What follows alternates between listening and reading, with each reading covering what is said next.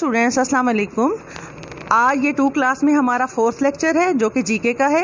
GK का second term start होता है यूनिट नंबर 4 से, जिसके हेडिंग है फास्टिंग यानी कि रोज़ा।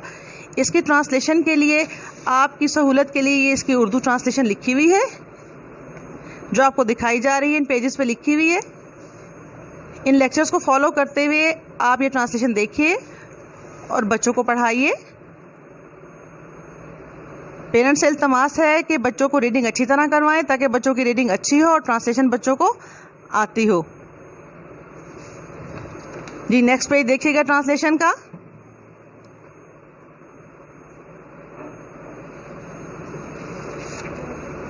आज इसके साथ साथ हम इसके वर्ड्स मीनिंग और क्वेश्चन आंसर भी करेंगे।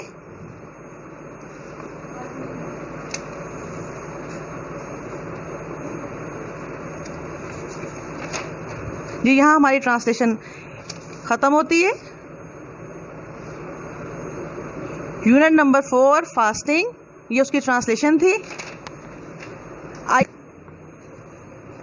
जी unit number 4 fasting general knowledge.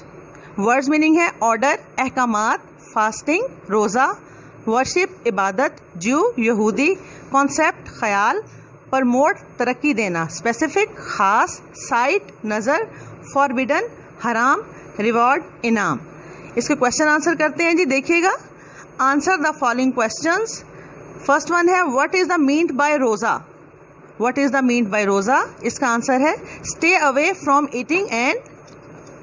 Next page पे देखिएगा, ड्रिंकिंग यानी कि खाने और पीने से दूर रहना रोज़ा है। नंबर 2 है what benefits we get from रोज़ा, इसका आंसर है रोज़ा protect us from diseases. Third one है what is the name of the month in विच रोज़ा इज प्रैक्टिस्ड। रोज़ा is practised in the month of Ramzan, answer है रोज़ा is practised in the month of Ramzan.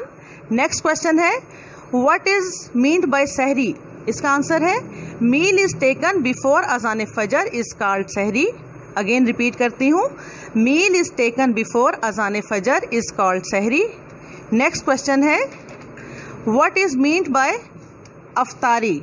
What is meant by अफ्तारी, answer है the meal is taken at the time of the ending of the रोज़ा is called.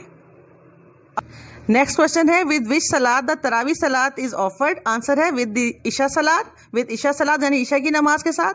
Next lecture तक के लिए अल्लाह हाफिज, अपना ख्याल रखिएगा।